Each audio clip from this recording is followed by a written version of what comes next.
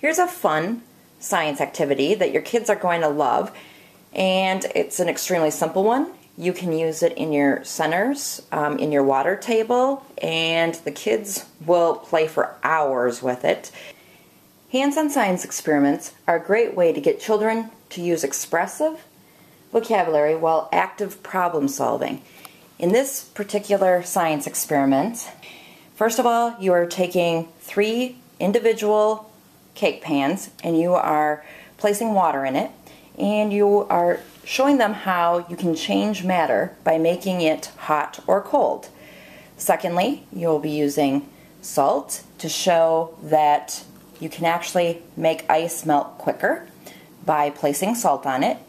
And also, you'll be using sand to show them how it gives cars more traction in winter.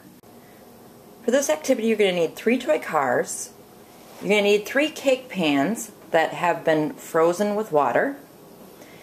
You're going to need 1 bowl of sand and 1 bowl of salt, and then 2 spoons.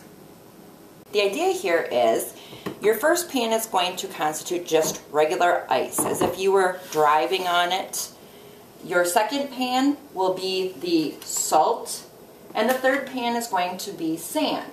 First of all, you're going to have the kids learn how water freezes.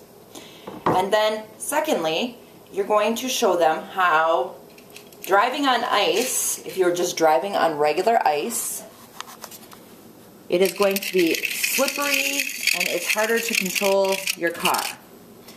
Then, if you add salt to ice, what is going to happen? And they're going to witness what happens when you put the table salt on.